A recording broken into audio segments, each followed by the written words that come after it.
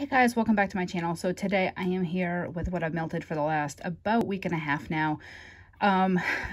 You're gonna have to bear with me while things are such a clusterfuck. My kids are out of school for the next month.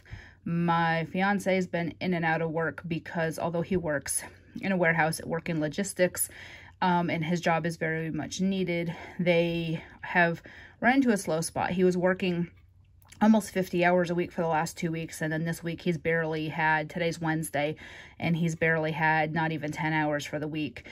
So just finding time to sit down and record really has not been working.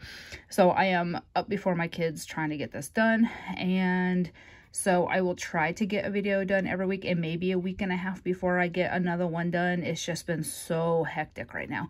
I do have a haul or two I still need to upload, so I'll take care of those while I'm having a little bit of downtime. I will have a couple hauls coming in. I know Super Tarts is diligently trying to pour the BAM bags from the bakery pre-order. I ordered a lot during that. I did some of those shapes, and then I did a bunch of BAM bags. And that, I think she said they should be shipping this week or early next week. I did order 2 loaves from Sassy Girl from her pre-order the beginning of March? End of February, beginning of March. And those will be here tomorrow, so I should be able to haul those.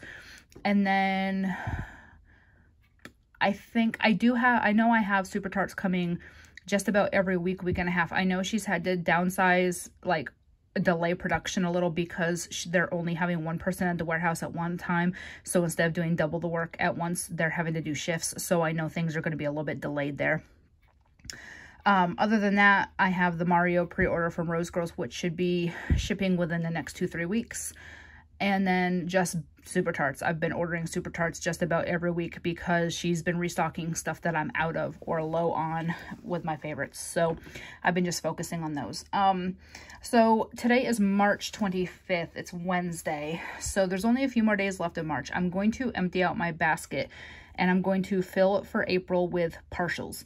You're going to see partial clamshells, partial scent shots, cut up pieces that only have 1, 2, 3 melts in them, etc. And that's what I'm going to focus on in April. Pretty much doing like a project use it up. So anyways, before I ramble too much longer, I'm just going to show you guys what I have gone through. So first thing I have is from Sassy Girl Aroma Pink Chiffon Tidy Whities. It's pink chiffon all washed up Downy Blue Coin Wash. I love the scent. I really like Coin Wash by itself, but I really love Downy Blue, and then I really like Pink Chiffon. So I thought this would be a really good blend. I do cut these in about 2 or 3 pieces for my bathroom. It is a very strong laundry blend, so I have to do just a little bit at a time. I've also been working on my Orchid Rain. This is another thing I'll be putting in my April basket, is a lot of my old 2018 and 17 stuff. I do have a goal in April, as much as I want to melt through my new stuff I just got. I really need to finish the old stuff. So I have some 2017 and 18. So those will be thrown in my April basket too as part of my project use it up. Not everything I got in 2018 will be in there, but like the early 2018 and late 2017 will definitely be put in there. This is an amazing scent. It is a little bit rainy and a little bit florally. It's just a really good blend for the bathroom, just nice and fresh. This you'll see in my April basket. It is Marsali Strawberry Raspberry Guava Blonde Moment Coconut Cream from L3. This is from 12/29 of 17. So Robert swears to God that there is grape in this, and there is not.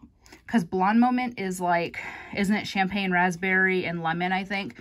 And then strawberry, raspberry, guava, and then coconut creams. But he swears it smells like grape, so I don't know. There is a little less than half, maybe closer to a third left. So I did melt this in every room the other day, so I am trying to work through that. From Teddy Bees, I did I Love You Very Much. This one is Strawberry Fluffy White Cake, Jasmine, Roses, Gardenia, Lavender Whipped Cream. This was a little too floral for me. I will finish it, and I think I have maybe one more of this. I thought the strawberry in the cake would make it a little bit more bakery-ish, but that floral is just way too heavy for my taste anyway. From Dessa's, I've also been working through Dashing Through the Snow, and this one is Fresh Fallen Snow, Shimmering Pine, Crisp Bay Leaf, Warm Winter Woods, Hint of Cinnamon. This one I've been doing in my bathroom. It is primarily like a pine type scent, and that Winter Woods. Even though it is from 2019, I am trying to get through some of my winter stuff because I really don't want to carry a whole lot over. I'd rather just buy fresh later in the year. However, if I like this, I would not carry over because it's a partial, but like the other partials or the other full scent shots I have from her from winter, I will probably carry over to next year.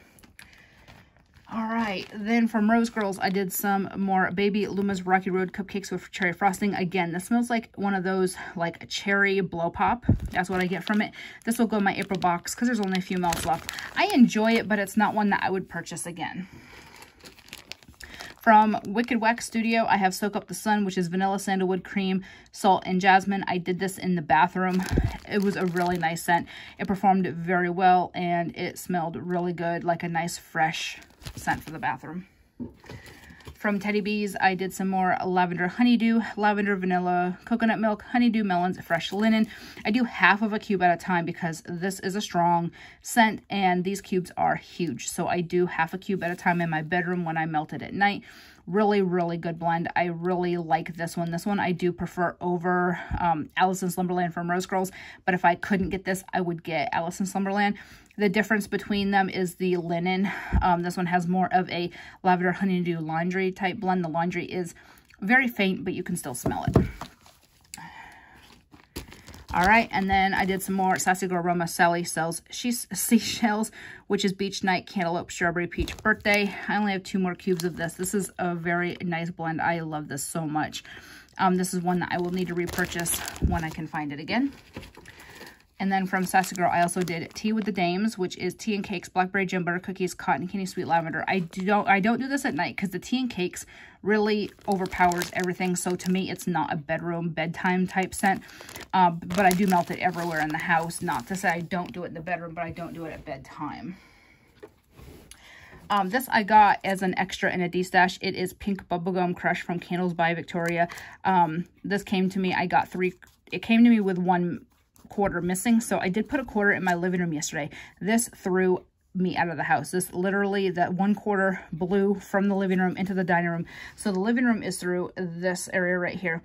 It blew into here, and then my bedroom's around the corner, and I could smell it faintly in my bedroom.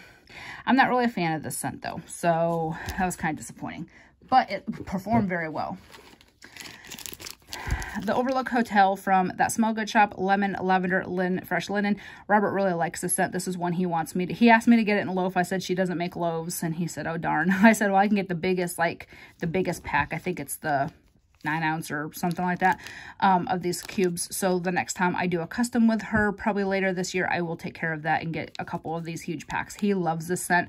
He loves lemon and linen. He loves laundry. I asked him yesterday, he got home from work early because they've been shutting down early. I said, what do you want? He said laundry. I said, okay. So I grabbed a handful of laundry. This was his pick. It is an amazing scent. You don't really get a lot of the lavender. It's mostly the lemon and the linen. All right, the last thing I did not finish this week is Lavender Orange Sherbet from Teddy Bees. This reminds me of Lavender Orange Cream from, or Lavender Orange Dream from Super Tarts. Very similar. I did order a band bag in Lavender Orange Dream, so that's good because this I'm almost out of.